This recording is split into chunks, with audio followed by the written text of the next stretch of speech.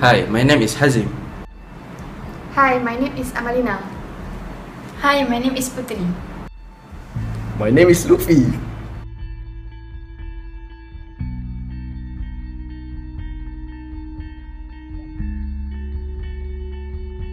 Mass transfer is a net movement of a component from one location to another, which is at different concentration through the process of diffusion.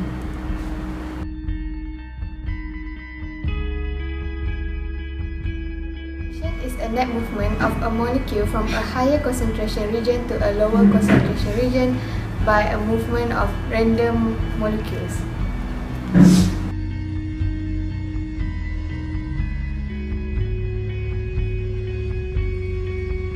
Assalamualaikum. We choose this topic because we think that it is related to chapter 1, which is mass transfer.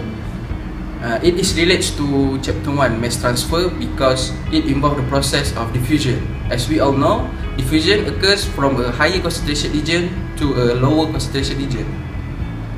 In this experiment, we choose the coffee as the higher concentration region and the water as the lower concentration region.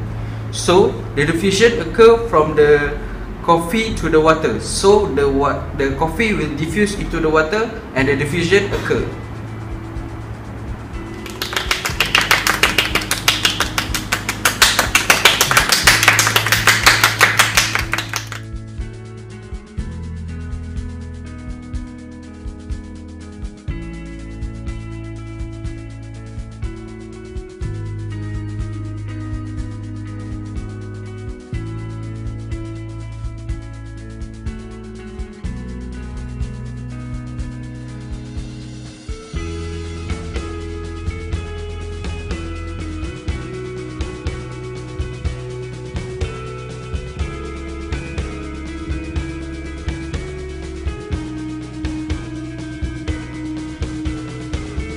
First, prepare a different temperature of water.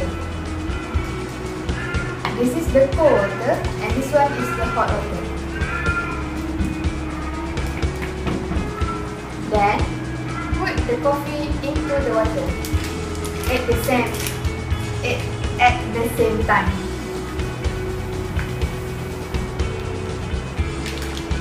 You can see that in the cold water, the experiment for 10 minutes.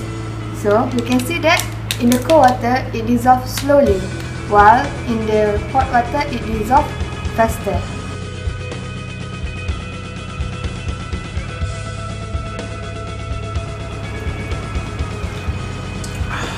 Wow, it tastes good.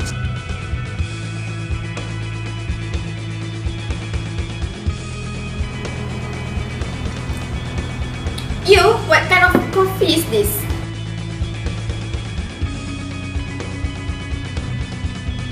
Unlike mentioned in chapter 1, we read about the mass transfer. As we know that mass transfer can take place in many processes such as absorption, drying, evaporation, and diffusion.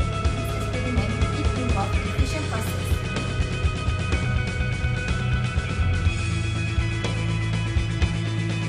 We conclude that this experiment is related to the chapter 1, which is mass transfer, that involves diffusion in process.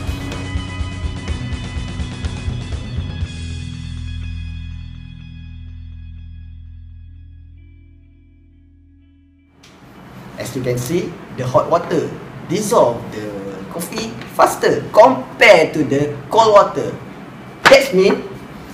That means the higher the temperature, the higher the kinetic energy of the particle.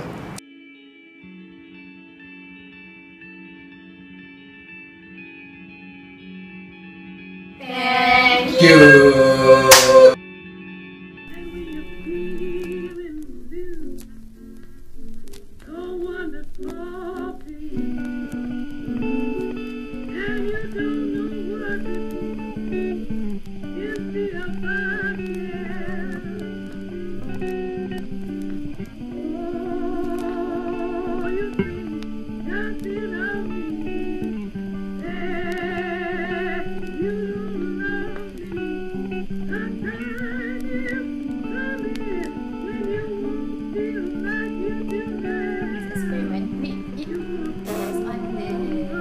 we can conclude that. Jangan bercakap. As you can see, bercakap lagi. Of a higher concentration region to allow suara masuklah sakat. Hi, my name is Aku tak tahu.